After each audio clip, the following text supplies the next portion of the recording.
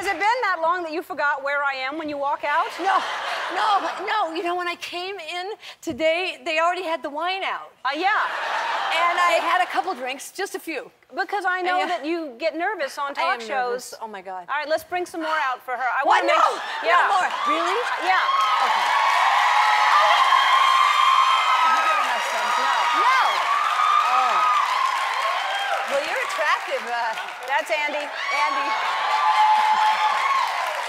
All right. Okay, what? Because it's you kind of started something. You drink red wine on ice. I do. And you started something, and bartenders are calling it the Keaton. No way. Yeah. Are you serious? Well, yeah, because there's like, you know, there's Arnold Palmer. I haven't even been drinking. But you have the Keaton, and so we thought we should have your own glasses. Oh, my God. And so we have glasses made for you and with the Keaton on it. And let's make sure. Ellen. Oh, look at her. Here's how you do it, babe. How do you do it? You just grab that ice in your hand. Good. You do that. And you just throw it in there. And the more, the better. Right, that's what I thought. And here's the deal. It's you your pour hand, it in there, yep, right? Yep. That you did a good job. No more, because we don't want Diane to be weird. Okay. Well, you've already called yourself Diane, so now it's already weird. We don't want Diane to be weird. We just don't. Yeah. But can I have one right now? You can have. Is there any? Down it. Go ahead. Okay, I'm gonna go down it. Yeah. Ooh, chug it. I feel better. Yeah. Do you feel relaxed? I feel good, and you know, Ellen, I want to say something to you. Oh, please do. I think you're beautiful. Oh, wow.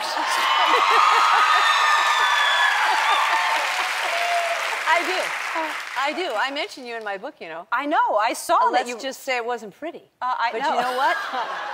You are beautiful. Thank you. Well, and I love the way you dress because, for example, look what you have on. You see, that's what I want to wear. But you're kind of wearing it. Well, oh, that's true too. You know, but I overlooked that, and it's not a problem. How could I overlook that? No, I love the way you probably have influenced me greatly. I think you have such great style. And I love in your book, you talk about people that aren't conforming and people that dress in their own style and how important that is. Yeah. You've always done that. Yes, that's true. You know, as early as like age 15, I already knew that I was living in black and white. I love black and white, and I was in love with Cary Grant. And in fact, I named my daughter a C.K. Dexter Haven after Cary Grant in the Philadelphia Story. And I just love the Philadelphia Story. He was, I don't know if you guys are at all familiar with Cary Grant, but he was gorgeous. And he had those horn-rimmed glasses, and he was just the epitome of style. And he says, he was the one who said, clothes make the man. He was the first one. Oh, really? Yeah. And he also said that he pretended that he was somebody that he wanted to be, and finally he became that person. Which I just love the concept of that, because it means we're the owner of our lives, that we can do anything we want if we really put it to ourselves. Don't you think? Oh, I mean, for we sure. can dream at least. I like that idea. You have a beautiful audience today, too.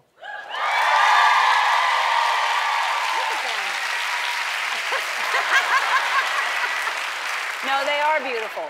They are. Do you mind if I have another? Please do, please. I'm getting used to this now. Now, will you be doing this? I'm so excited. You know, we're finally, after 10 years, they're making a sequel to Finding Nemo, and it's Finding Dory, which is my favorite. So excited. Yeah. And Diane is playing my mother in the film. And that's right. Yeah. And the thing is, we both have the same problem. We can't remember. That's right.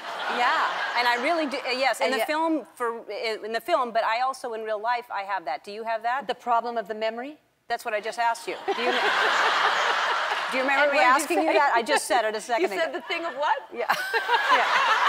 The problem, yeah? Yeah, of remembering. Of the memory. Yes. Well, yeah, that's just it. And then what did you say? There was nothing. I was waiting. There was nothing. It was you waiting for an answer? It was just that question. No, yeah, that's the question. Yeah. Have you started working yet? Have you started working recording? at what? What's that?